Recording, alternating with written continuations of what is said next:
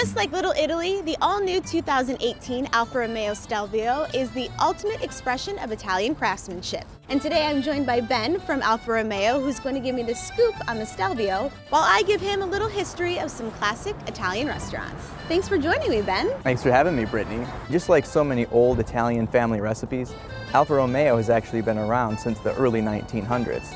Even our badge has a lot of history behind it. You'll notice the crown, well, that speaks to our racing heritage. We've actually been winning races for over 100 years now. And like Alfa Romeo, our first spot, Scafuri Bakery, has also been around since the early 1900s. Luigi Scafuri started the bakery back in 1904, and although the same recipes are around, the interiors had some significant upgrades. Well, the same can be said for the Stelvio. On the inside, you're going to find standard premium leather seating surfaces, aluminum trim if you want that sporty look, or if you want a bit more of an upscale look, you can get real wood. We have a flat bottom steering wheel and large display screens as well.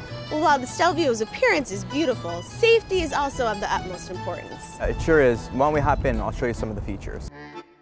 Protecting drivers and passengers is our #1 goal. And to ensure everyone's safety, Stelvio offers a host of standard and available safety and security features. 8 standard airbags, forward collision warning, adaptive cruise control with full stop and go, and a rear backup camera with parking sensors. And just behind us, Conte di Savoy has been open since 1948. Since then, they've been importing Italian meats, cheeses, and wines straight from Italy. Speaking of Italy, the Stelvio is actually designed and built there. Its turbocharged engine is tuned for performance with 280 horsepower and a best-in-class 0 to 60 time of 5.4 seconds. That is super fast, and just about as much time as I need to take down a chicken Vesuvio, which is rumored to have been first baked at the Rosebud right here in Taylor.